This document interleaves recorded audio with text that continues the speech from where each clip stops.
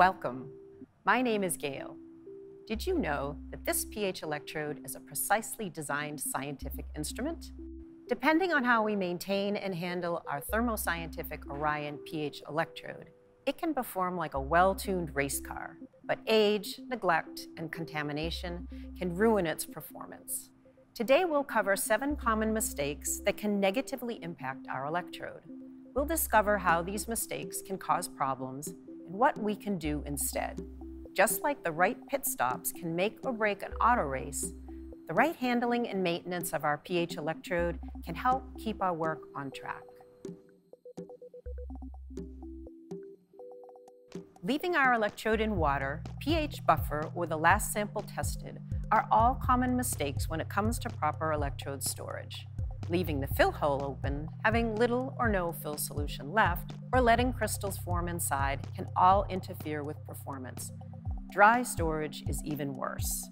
These issues can cause the pH bulb to become depleted of ions or coated with components of the sample, and the fill solution can become compromised. Crystals will clog the junction and prevent good readings. A dry electrode will not perform at all. To avoid these issues, use a specialized pH electrode storage solution, close the fill hole before storing, top up the fill solution, and ensure no crystals are formed inside. Pulling our electrode out of the storage bottle can create a vacuum effect, while pushing the electrode into the bottle can create pressure. A vacuum can pull the fill solution out of the electrode. This shortens the life of a gel-filled electrode and wastes the fill solution of a refillable electrode. Pressure pushes air through the junction and into the electrolyte fill solution around the junction. This interrupts the electrical contact between the sample and the reference, causing unstable readings and even electrode failure in some cases. We can avoid these issues by unscrewing the cap first, then removing the bottle to avoid a vacuum.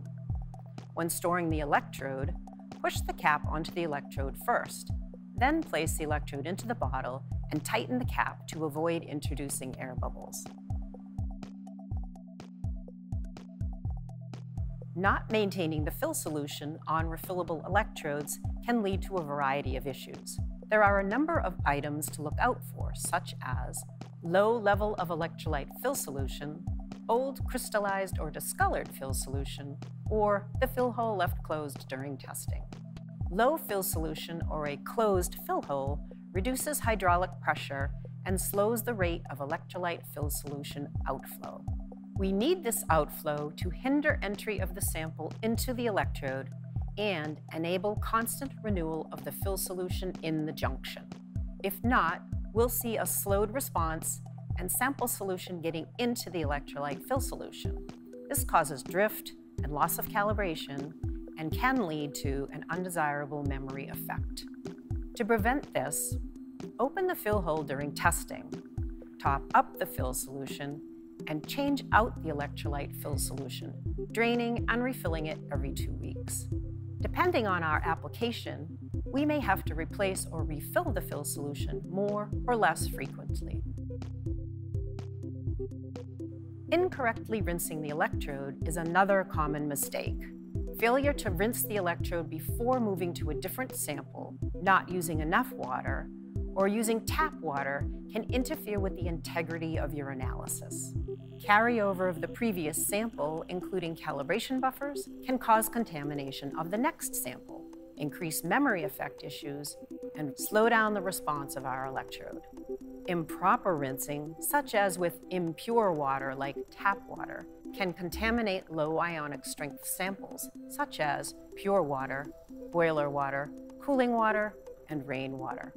When rinsing, use a generous amount of purified water, like reagent-grade water, deionized water, or distilled water, and rinse everything that touches the solution.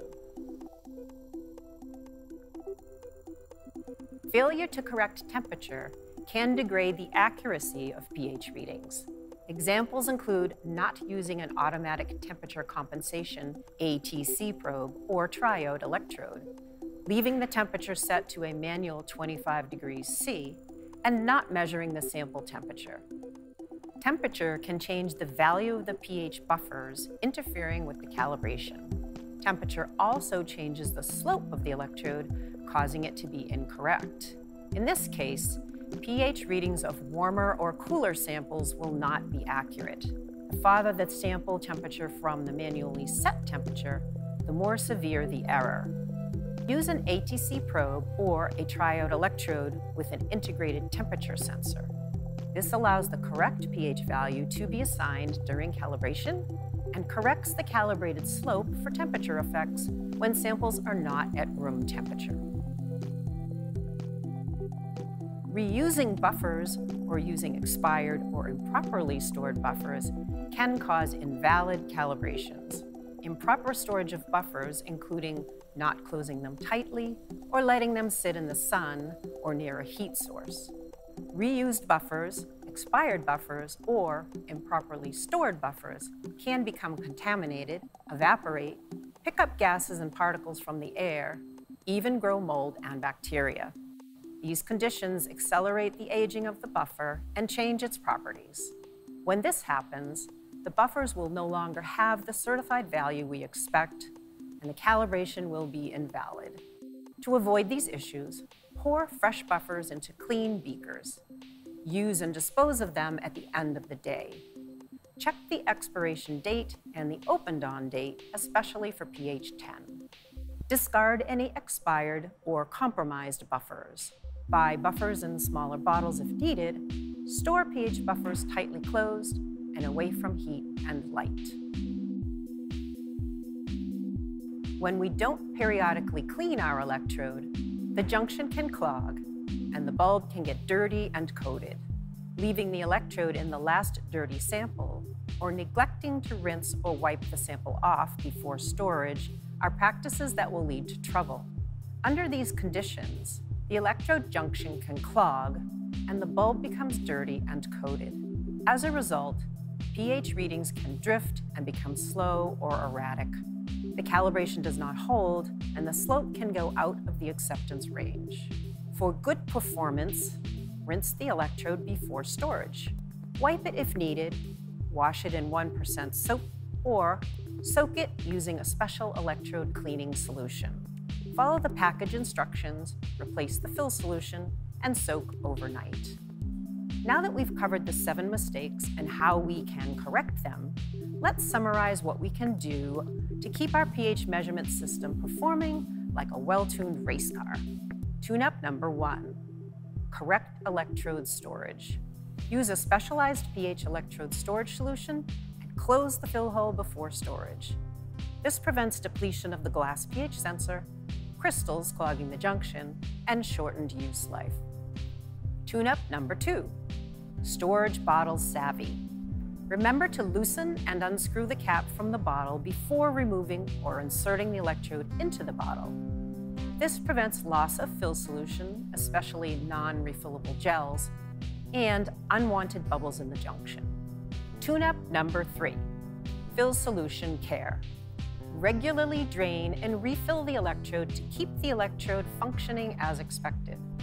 Low, old, crystallized, or contaminated fill solution will cause slow response, drift, and loss of calibration. Tune-up number 4, correct rinsing. Use generous amounts of purified water to prevent cross-contamination and bias due to memory effects. Tune-up number 5, temperature compensation. Use an ATC or triode electrode to ensure that the pH readings are accurate no matter what temperature your samples are at. Tune-up number 6, calibration buffer integrity. Every day, use a fresh pour of non-expired buffer that has been properly stored. Compromised pH buffers will compromise the pH test results. Tune-up number 7, keeping it clean. Clean electrodes before storage to keep the electrode operating at its best. A dirty electrode can drift, become slow, and give unreliable readings, so keep it clean. Thank you for watching. We hope you found this video helpful. When we take the proper pit stops to care for our electrode, it will take care of us. For accurate results in pH measurement and testing, you can rely on Thermo Scientific Orion pH electrodes. To learn more, visit thermofisher.com/electrochemistry.